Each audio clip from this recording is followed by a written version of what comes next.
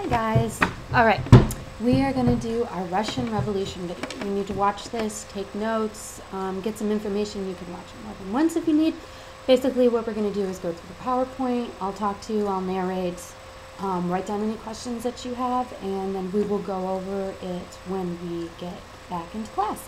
So here we go. I'm going to put the PowerPoint on, and we're going to start right here with the Russian Revolution. So, as you guys know, in World War I, Russia had to step out because of the Russian Revolution. They had to end their involvement in World War I. So what we're going to talk about is what was going on in Russia that actually caused that to happen.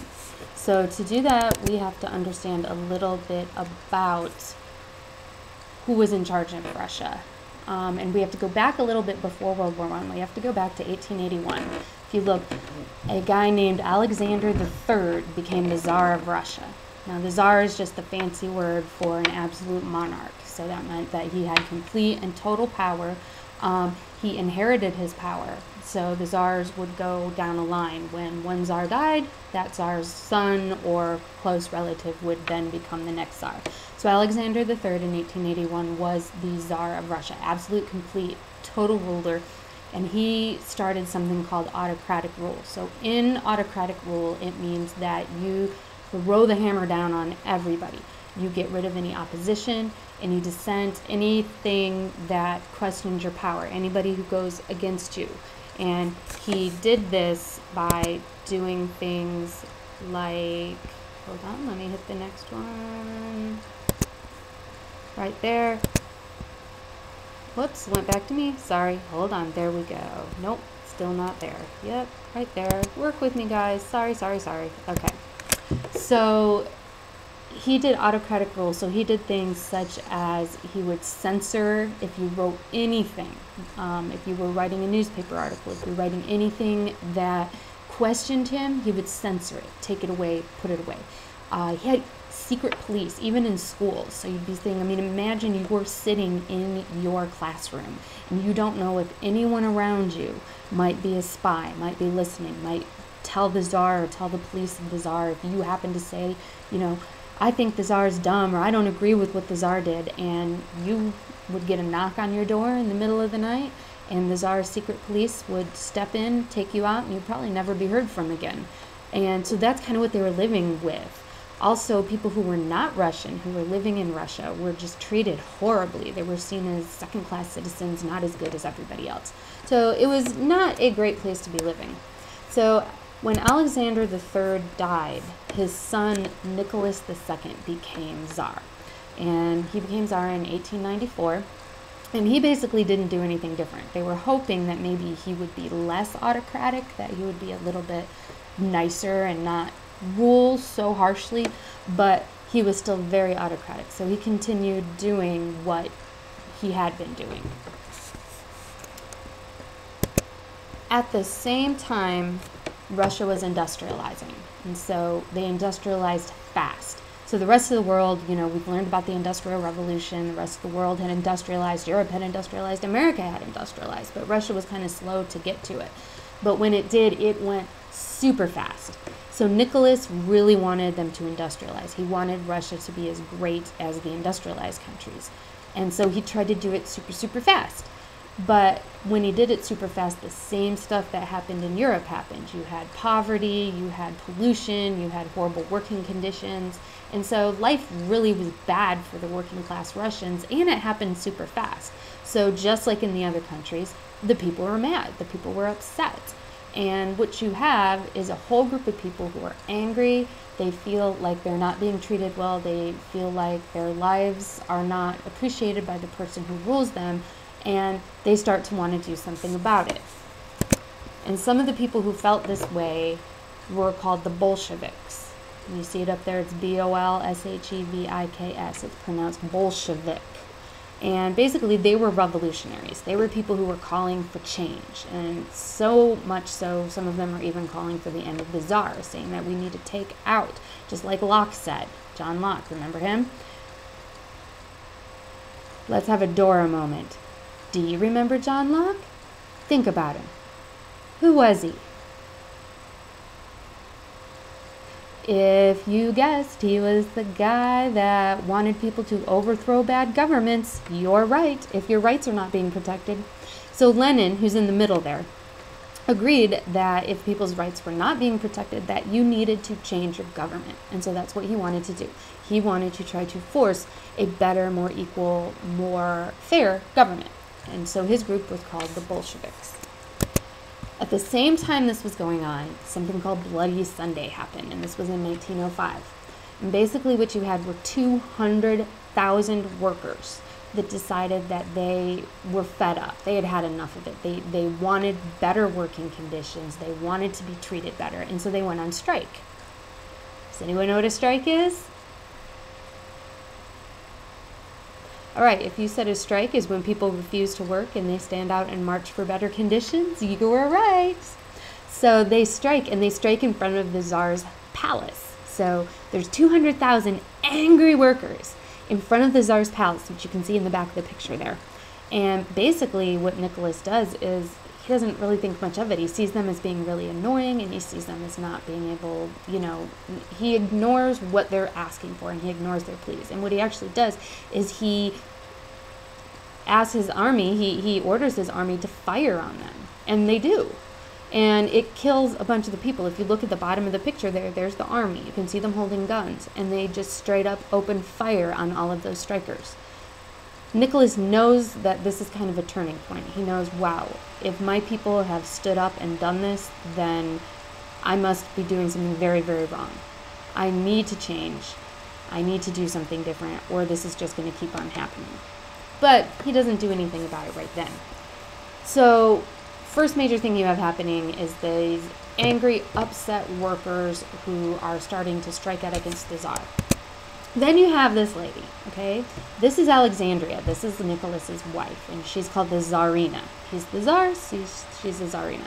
And she is super, super religious, super religious. She is something called Eastern Orthodox, which is a religion that is similar to Catholicism, like we learned about with Europe. It has some differences, but anyway, she was very, very religious. And the reason that this is important, we have to look at a couple things.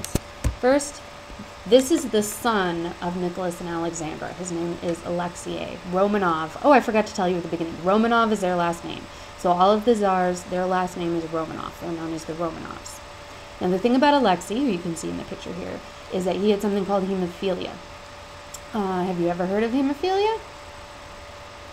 If you read this and said it's a blood disease, you're right. So basically hemophilia, your blood doesn't clot. So when you fall, you get a scab. He didn't get a scab. He would just keep bleeding and bleeding and bleeding. And if he fell, he might not get a scrape and bleed on the outside, but he might be bleeding internally and he could die. And he was the only son of Nicholas and Alexandra, so he was supposed to be the next Tsar. So he was seen as being very, very important. And he was Alexandra's baby, and he was sick. So she was pretty much willing to do or believe anything or anyone that she felt could help Alexei and make sure that he, didn't die of this blood disease. Okay, are you ready for this next one? And boo. Look at this guy. All right, what do you think of him? His name is Rasputin. And what he was, Rasputin was this holy man. And basically he came along and he convinced Alexandria that he could save Alexei. See a picture right here. He says he can cure Alexei, and therefore Alexandria pretty much does whatever he says. But in doing this, she starts giving him more and more power. She starts doing what he says. She starts kind of letting him run things. And this is important because we're going to notice that during, let's move ahead for a second. Whoops, I went the wrong way. All right. World War I, Russia was part of it. And as we know, millions, hundreds of thousands of Russians were dying. 1.7 million Russians ended up dying. Well, Nicholas, trying to show that he cares about the people, decides to go to the front lines on the Eastern Front. He goes to fight. So he leaves Russia. He leaves the center of Russia. He leaves the capital. And he leaves Alexandria in charge. So he's far away. He doesn't have any control or any connection over what's going on. And he leaves Alexandria in charge. Now, first off, this upset the Russian people because there's all this stuff going on at home. There's all these strikes, and he just leaves. He just goes. And so they're really upset about this because they feel like he's abandoning them. Then you have Alexandria in charge, which brings us back to Rasputin. So because she's letting him have more and more political power, the people start getting really angry, especially the nobles. And remember, they're the people with money who have some power. And so the nobles start to get worried that Rasputin is actually doing everything, that he's making the decisions, and that he's actually running the country. And they're like, what is this crazy man doing running the country?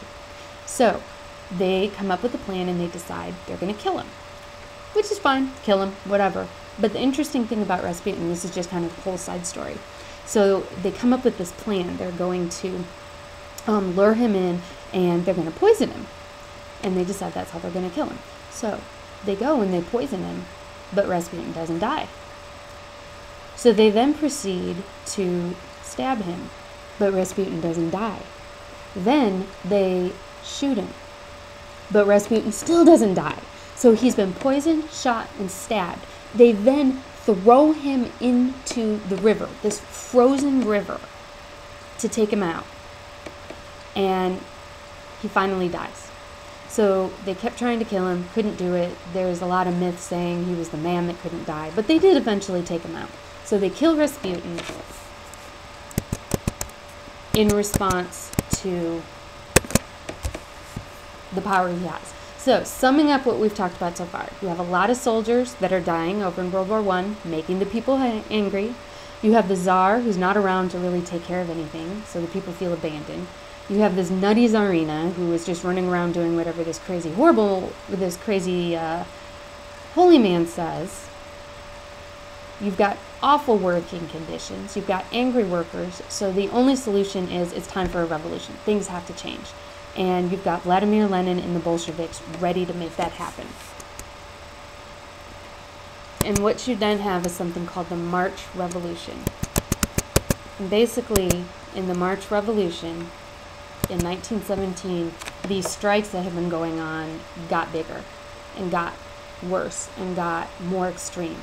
And what changed is that the soldiers who way back at the beginning we said had fired on the workers, well, this strike, this series of strikes, the soldiers stopped. They said they started to agree with the people and they refused to fire on the workers. So basically the Tsar lost his army, and we've said all year about, the way you have the power is to have the military. The military is what gives you that power. So the Tsar lost the power of the military. And at this point, he knew that he had lost what he had. And so basically the protest turned into an uprising, and the Tsar had to abdicate. Abdicate means to step down, to give up your power. So the Tsar steps down, he's arrested, his whole family is arrested, and they are imprisoned, and a group of people called the Soviets start to control the cities. So these Soviets are the revolutionaries who were pushing for change, and they are the ones that rose up and took down the Tsar. What ends up happening is that the Bolsheviks, the Soviets were some of the Bolsheviks, they signed that treaty we talked about with Germany that pulled Russia out of World War I, that Treaty of Brest-Litovsk. So Russia is now pulling out of the war because they have to deal with putting their country back together and having, figuring out who's going to be in charge, what kind of government they're going to have. And they finalize taking over the government by executing the Tsar and his family. So you can see right there, there's the Tsar. He had 4 daughters, then his wife, and then little Alexei. Now, if you've ever heard of Anastasia, I know there's a movie, Anastasia, that's about one of the Tsar's daughters. There's a rumor, a legend, that when the Tsar's family was executed, that somehow she got away and was not, and went off to live in Europe and lived out her days as this Russian princess who, never returned to Russia. So the Tsar was executed, and what you have is Vladimir Lenin restores order. he renames the country the Union of Soviet Socialist Republics, known as the USSR, and they adopt communism as their system, their economic system, and their system of government. So this revolution, you have this shift from being the Tsar, having the Tsar be in complete power, to now having a communist Soviet Socialist Republic. And so that is the history of the Russian Revolution, what led up to it, and what ended it. And we will discuss this when we get to class. So if you have any questions, write them down, take notes. When we get to class, we'll talk about it. I'll be asking you different questions, who different people are, why different things happen. So be ready. If you have questions ahead of time, you can post them in the comment part of the blog, and I will try to post answers to it. I'll check on it. And that's about it. Hope you enjoyed, and I will see you guys in class.